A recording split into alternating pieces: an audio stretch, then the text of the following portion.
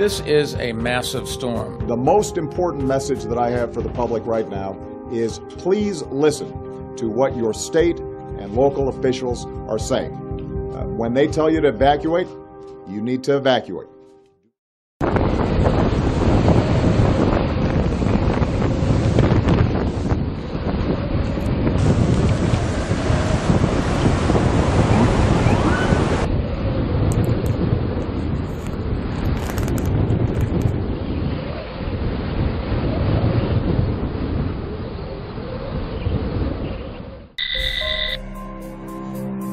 The East Coast reeling this morning as it absorbs the aftermath of Superstorm Sandy, where economic damages could be in the range of 10 to 20 billion. At least 30 people have been killed in 7 states. More than 8 million homes are without power. And in New York City, the wounds are particularly severe. In the borough of Queens, between 80 to 100 homes caught fire last night and were destroyed. Public transportation, meantime, continues to be closed after extensive flooding. There is no timeline on when that will change. The level of devastation at the Jersey Shore is unthinkable.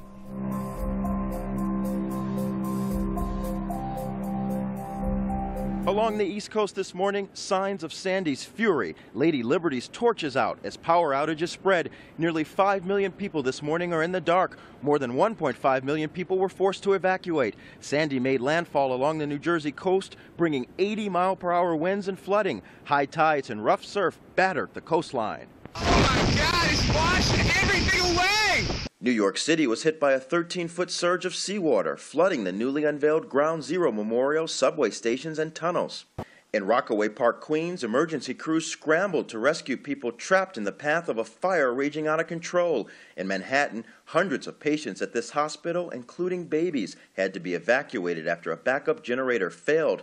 The city closed all tunnels and bridges. Subway and bus service had already been shut down. The stock exchange is closed again today, the first time weather has caused it to close for a second consecutive day since the 1800s. 90-mile-per-hour winds, driving rain, record-breaking high tides, and rough surf lashed the coastline as the storm made landfall in southern New Jersey. The mid-Atlantic and southern New England shores hit hard by flooding. In New York City, a construction crane buckled, dangling in high winds, and raising the concern of other construction sites. The governor closed bridges, tunnels, and doubled the number of National Guard troops deployed. Horribly tonight. Many here expected that there would be flooding, there would be loss of power, but then this fire just erupted. We were in a home and the fire was literally right across from us. We drove around northern New Jersey for hours, encountering interminable lines and frustrated people. It's aggravated. That storm did a thing.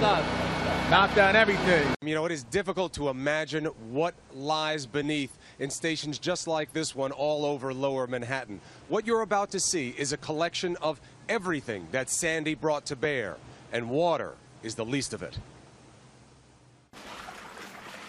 Deep underground, the beating heart of Manhattan's transit system, now an eerie labyrinth of epic proportions. Sandy's 14-foot surge washed into Manhattan's South Ferry Station like a tidal wave, carrying thousands of pounds of debris. Above ground, cleanup is just as formidable. You see the color? That is fuel, that is oil, and that is transmission fluid. Each one is toxic, each one a hazardous material. This morning, 750,000 people are still without power. Public schools remain closed. Nearly 4,000 utility workers from all over the country are rushing to New York today to help turn the power back on. You should not expect those people that do not have service today to get service much before the weekend. A weekend that should be one of New York's busiest, as thousands of people begin traveling across the world for the annual New York City Marathon, a race where just starting now matters much more than finishing.